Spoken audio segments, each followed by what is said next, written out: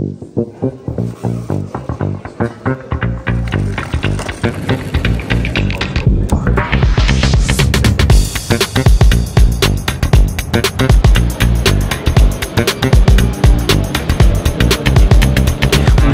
wait another 2.5 hours actually before getting a flight to Dublin. That's at the end of the terminal. We're here at 33, it's at 31. So flying to Dublin, that takes us about 2 hours, and then I hope to arrive at around 4ish in the afternoon.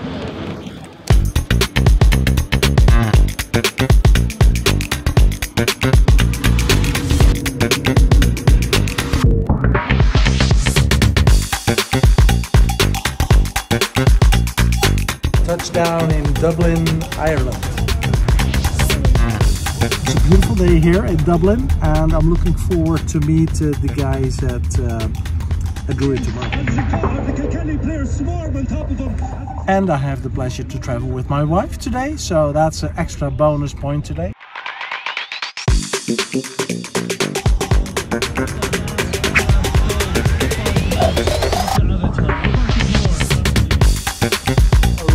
In the Martello Hotel in Bray. Now that was a long journey, 12 hours of travel from Clermont-Ferrand, actually from the city where we live, a little village there where we live, to Bray over here, not a little village. Now this is the view. But of course it's not about the view here in Bray, it's about Druid Software. That's a company I'm going to visit tomorrow to understand the proposition of Druid into the public safety and critical communications arena. And now once we're getting this transition from narrowband to broadband, LTE and 5G, it's kind of important to make sure that you have a good proposition that matches exactly the expectations of your customer. So Druid Software is able to do that, and tomorrow we're going to talk with a few of the people of Druid about their proposition to the public safety and critical communications industry. But for now, first, let's enjoy Bray a little bit.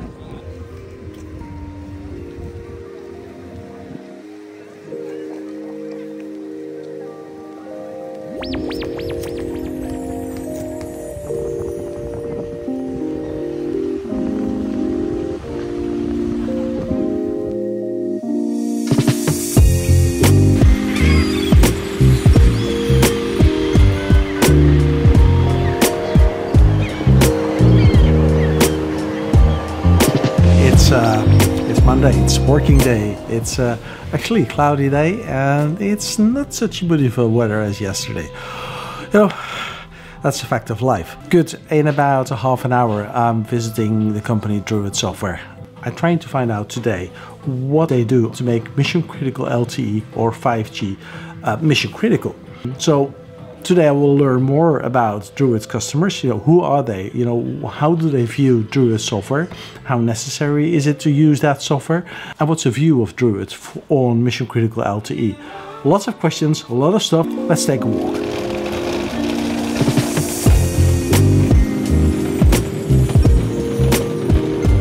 Shouldn't take long actually before I'm at the office.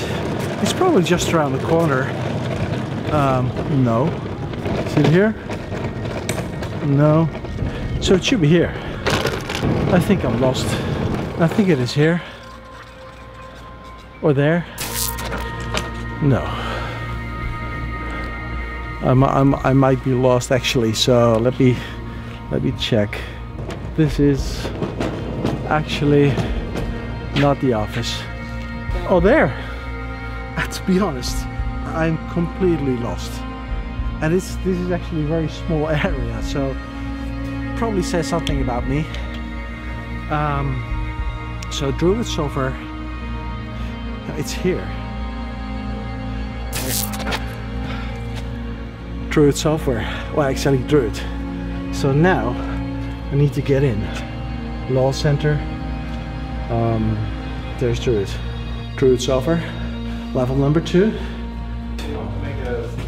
So I think I'm in the right place right here, gentlemen. How are you, my friend? Very good, thank you very much. Rohill. Hi there, Kajamal, nice to meet you. I haven't seen Raymond around actually. No, he's coming with by taxi. Maybe yes. grab Cormac. Can you see Cormac there?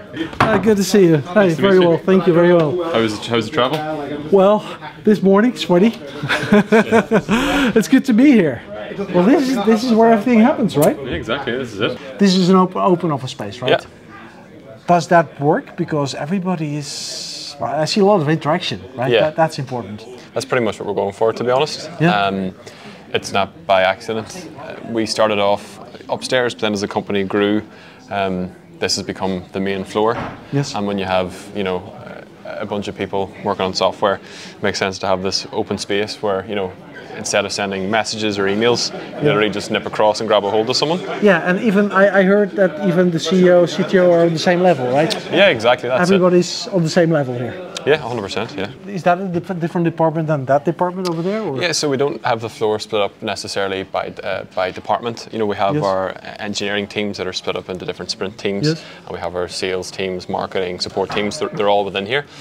We have somewhat of a hot desk thing going, where people aren't necessarily in the same spot all the time. That's not super enforceable because, you know, some people are working with hardware and that kind of thing, so it doesn't make sense to up and move all your hardware all the time. But yeah, all of Druid's engineers and sales and all the teams are kind of just dotted throughout these areas. Yeah. So down here is where the actual kind of work is done. Upstairs is a space for conferences, meeting customers. Yeah, definitely. Let's take a look. And there's even more people here. All right, that's a lot of conference going on here as well, right? Hi there. Hi, good to see you. Yes, yeah, very. Okay, so we're going up? Yeah, upstairs. Let's go up. Since COVID, we've definitely become more of a hybrid company. Yes. But you know, you still need a good office environment because you can do so much, you know, online and that kind of thing. But you probably do your best work when you're in the office. So part of the benefit of having an office setup like that means that when you're in the office, it's perfect for problem solving and all those kind of things, you know. And this is where presentations are being done? This is where some of the presentations are being done. The demos today are actually just across in the theatre over there. The demoing is a big part of our culture as well. Hopefully, as you'll see later on, that for us it's about building real working stuff. So it's not just about necessarily meeting deadlines and that kind of thing. There comes a time and place where you have to hook it up to a radio or you test a feature, you test something, and it actually has to work. So we need the right kind of spaces to do that. All right, we're going now to the Mermaid, where they have this presentation going on with customers and all of those people from Druid, from all parts of the world. So it's just on the opposite side of the Druid building, and the Mermaid is kind of I think it's kind of a community building, something like that. It's kind of theater, yes. All right, CEO Liam Kenny, it's great to be here. It's great to be part of your customer day and seeing all of those demos. This is your brainchild, right? Yeah, sure. For a long time. A long time, yeah. We've developed this platform for the last 15 years. So yeah, it's coming all the way from 2G up to 5G. So, you know, we've been working, I guess, in mission critical, business critical environments for a very long time. When we look at this proposition, this Raemis proposition, you know, can you explain in just simple words why end users in the mission critical communications environment need to use that vehicle for the next step in critical communications, 4G, 5G? Yeah, because the Druid Raemis platform, we really harness cellular for mission critical environments and business critical environments. So again, we're very flexible. All of the network functions of cellular can be transmitted into an edge environment where even if they're disconnected from cloud, they can still operate autonomously. So I guess we put a lot of focus on resilience and autonomy in our edge networks. We do this with REST APIs all the way from 2G up to 5G. So again, that's really why our platform really harnesses cellular for business critical and mission critical services at the edge with no requirement for transmission networks back to the cloud. And that makes it a lot simpler for those end users, right? Absolutely. Well, I mean, you can still manage. So in other words, we're not against cloud. Obviously, we work very much with the cloud and we can be deployed in the cloud. But what we're talking about is when cloud gets disconnected in those environments where it's really important that service continues. That's where we're really strong. So you just cannot rely on an end-to-end core network from A to Z? Yeah, you can configure an end-to-end core network from A to Z. You can, but what I'm talking about, I guess, is when you have a problem with communications between your different elements in your network.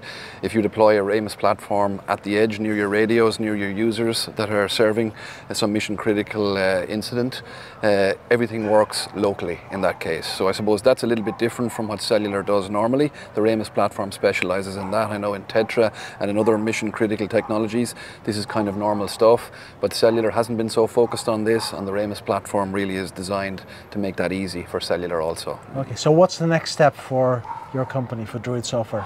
I think right now it's just very interesting times in terms of growth. So again, we're doing lots of different things. I think the evolution of mission critical networks from TETRA obviously doesn't go too fast. So again, we're there for the handover while cellular will be there, probably beside TETRA networks for a certain period of time. And then we're there for that handover to take place. We're integrating with partners who also specialize in TETRA, so you can have both running side by side. And then again, we're targeting the applications that mission critical users are really interested in and delivering them on the cellular side as well. And I suppose, 5-10 years time, it may be all cellular for mission critical.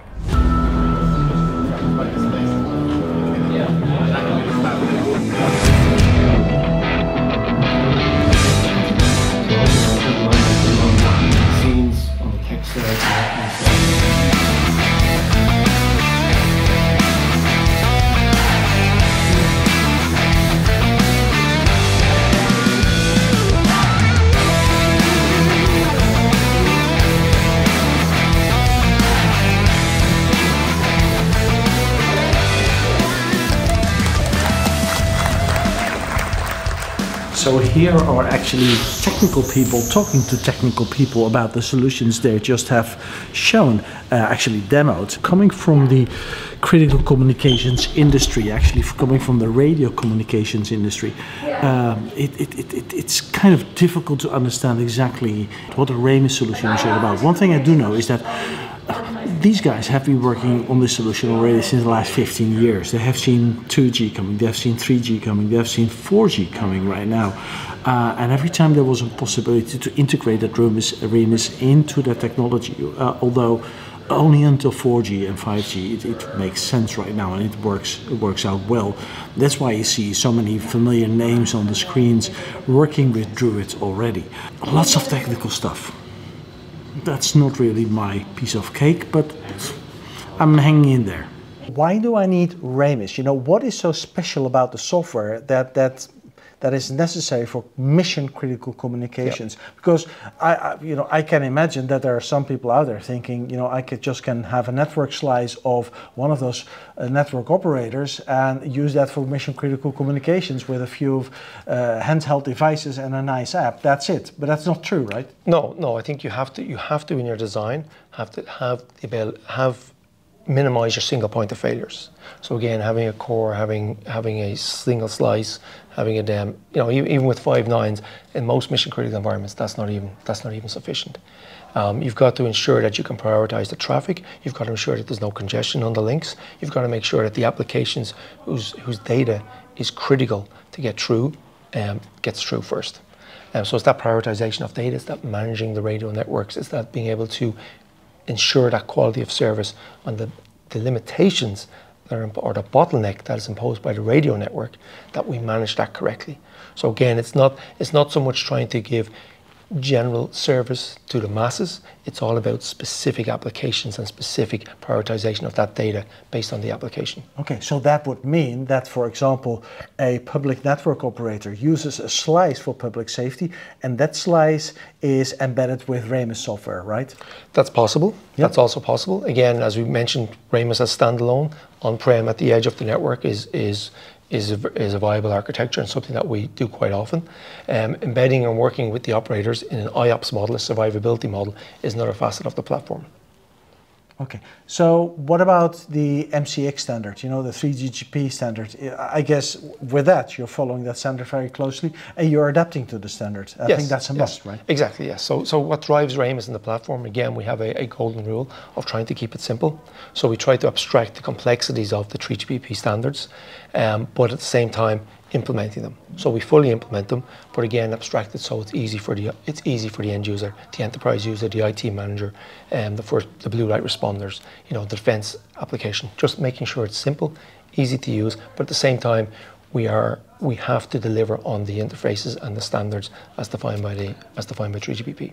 Is it not possible for an operator to do this themselves? Well, I think again I'd imagine that most operators would say yes. But again, from our perspective, we think the fact that we have what's much simpler to manage, what's very, very application aware. So we're very aware of the applications, we're very aware of the nature of the data that's flowing through the network, being able to prioritize that data.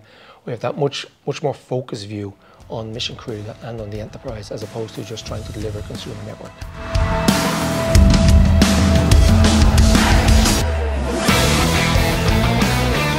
That was it. That was my Druid day actually today.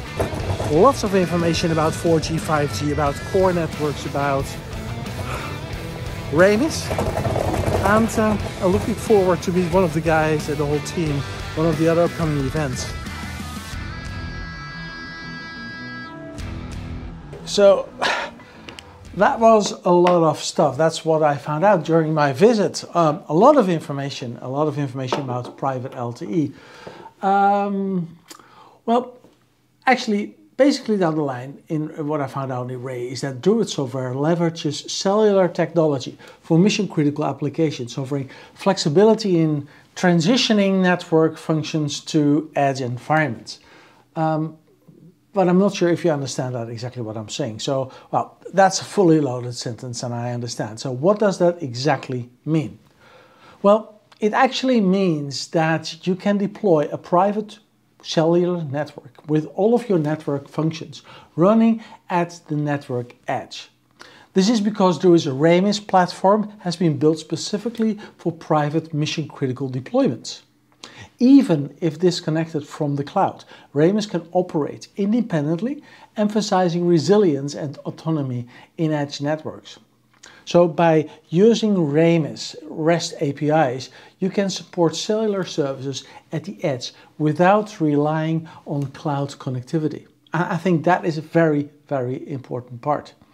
So when we look at the strength of the company and the strength actually of Raemis, I can say that the strength is laying in providing reliable, industry-grade core networks for 4G and 5G mission-critical deployments. That's basically what's all about. So with Raemis, it's easy for enterprises to manage their networks, and it makes private cellular more affordable. You don't need proprietary or specialized hardware to run Raemis. Well, that's good. It runs pretty much on any hardware. Any commercial off-the-shelf server is all you need to deploy and make cellular cost effective.